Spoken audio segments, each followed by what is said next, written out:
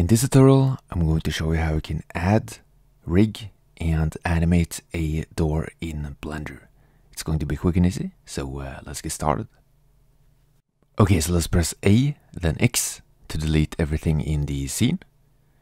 And then we're going to go up to Edit, Preferences, and then we're going to use a free add-on that's included in Blender. So just search Arc, and then let's select Archimesh. And then you can press Shift A, and then we can add a door. And then next, we're going to rig the door. And we're going to rig it by using an empty. And the empty is going to rotate this door on the Z-axis. And the handle on the Y-axis. Okay, so press Shift A. And then go to empty.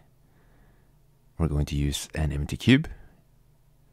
You can of course use the other types of empties as well. And then press S to scale it down. And then we're going to use some drivers to control the rotations with the location of the cube. So let's right click on the Y rotation for the handle, add driver. And then we're going to set it as a negative expression.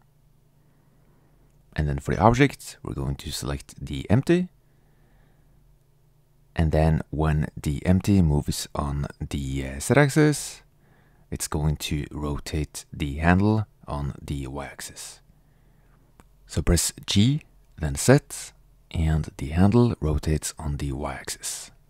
And we can limit the rotation by adding a constraint to the empty. So let's limit the location. And then let's set the maximum to 0 and the minimum to however far we want to rotate the handle. So let's set it around here, which is about -0.5. So let's type in -0.5. And as you can see, we now can't rotate it any further.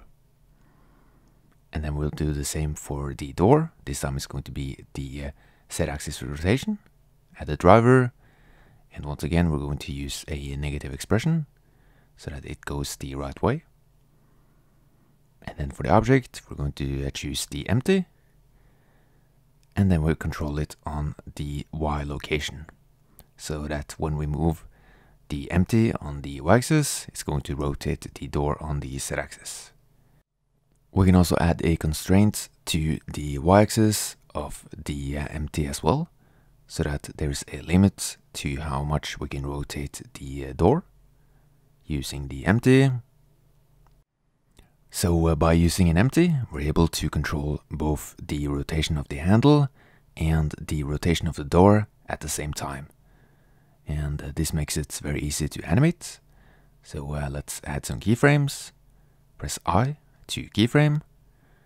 We can go a few frames forward, and then I can press G, then set to grab it on the Z-axis, and then press I to keyframe. And then we can move the empty backwards on the Y-axis. So let's move a few frames forward, and then press G, then Y.